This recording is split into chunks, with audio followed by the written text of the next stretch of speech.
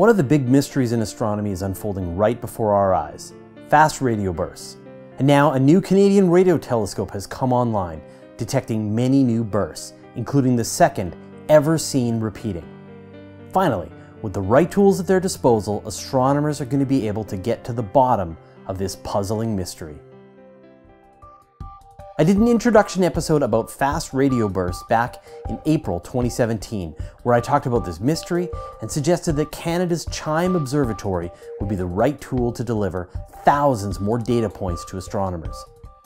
Well, here we are. It's almost 2 years later and CHIME is now operational here in British Columbia. Astronomers working with CHIME announced at the meeting of the American Astronomical Society this week in Seattle that they had detected 13 new fast radio bursts with the instrument.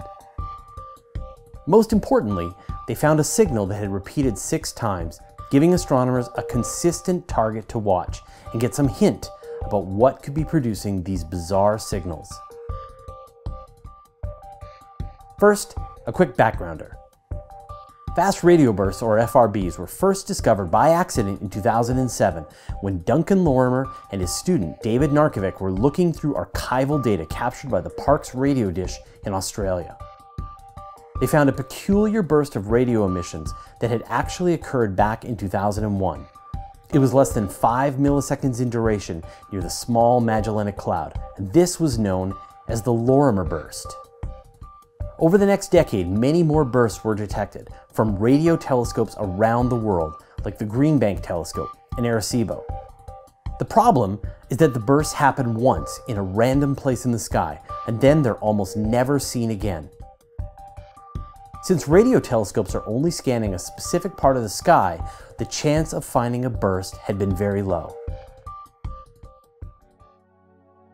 Canadian astronomer Victoria Caspi from McGill estimated that there could be as many as 10,000 of these fast radio bursts going off across the sky every day, but you would need a very specific kind of instrument to be able to detect them.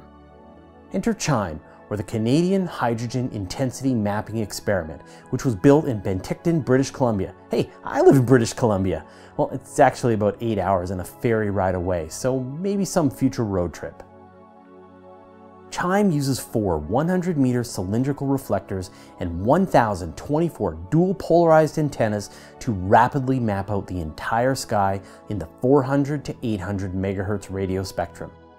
Its primary purpose is to see regions of hydrogen gas across the observable universe, to help map out the expansion history of the universe, to help astronomers chart the history of dark matter and dark energy. Every day, it builds a map of the entire northern hemisphere, moving from section to section every 15 minutes. This allows it to keep track of every single known pulsar in the northern sky, which means that it's perfectly positioned to also see fast radio bursts as they pop off in the field of view. Even as CHIME was under construction, it was starting to turn up fast radio bursts, but astronomers weren't able to fully map them out. During its pre-commissioning run in the summer of 2018, CHIME turned up a total of 13 bursts, even though it was running at a fraction of its full capacity. Deborah Good, an astronomer working with the project, predicted that CHIME will find more than 1,000 bursts this year. Most of these bursts had some kind of scattering, which tells astronomers about the environment that the source was in when it released the radio waves. Some kind of dense area, like a supernova remnant or the supermassive black hole at the heart of a galaxy. One of the most fascinating discoveries, however, was the discovery of a repeating burst. It happened in a location that was well mapped out by the instrument, the celestial North Pole near Polaris. Even during the commissioning period, it detected bursts coming 6 times from the same location. This was the second time a repeating burst was ever seen.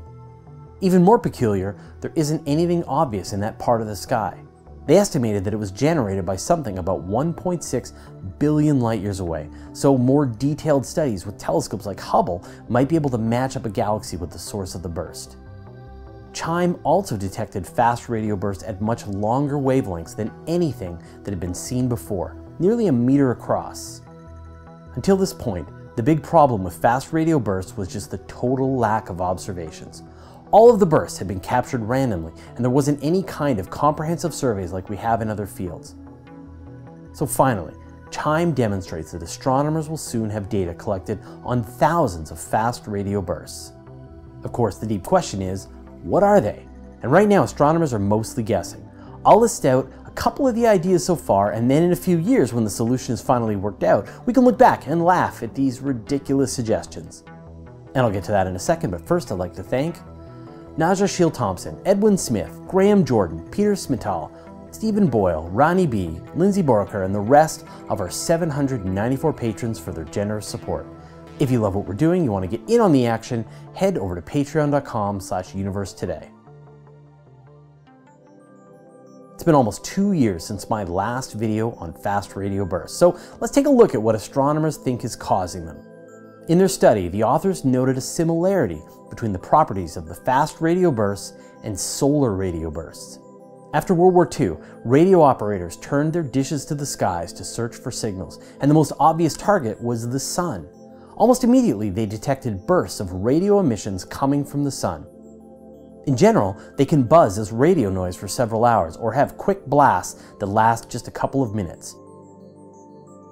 What causes them is still a bit unclear, but astronomers think they come from energetic electrons trapped on coronal magnetic field lines. As the lines snap and reconfigure, radio emissions are detectable. This is an important field to study since the strength of the solar wind, flares, and coronal mass ejections can impact us here on Earth. What's interesting is that these solar radio bursts can have similar frequencies to the lowest fast radio bursts recently announced. So, is there some kind of super version of solar radio bursts on massive stars? One of the most extreme kinds of stars out there are magnetars. These are neutron stars, what's left over as a massive star explodes as a supernova. All neutron stars have powerful magnetic fields, but magnetars rotate quickly and can have magnetic fields hundreds of millions of times more powerful than anything we can make here on Earth.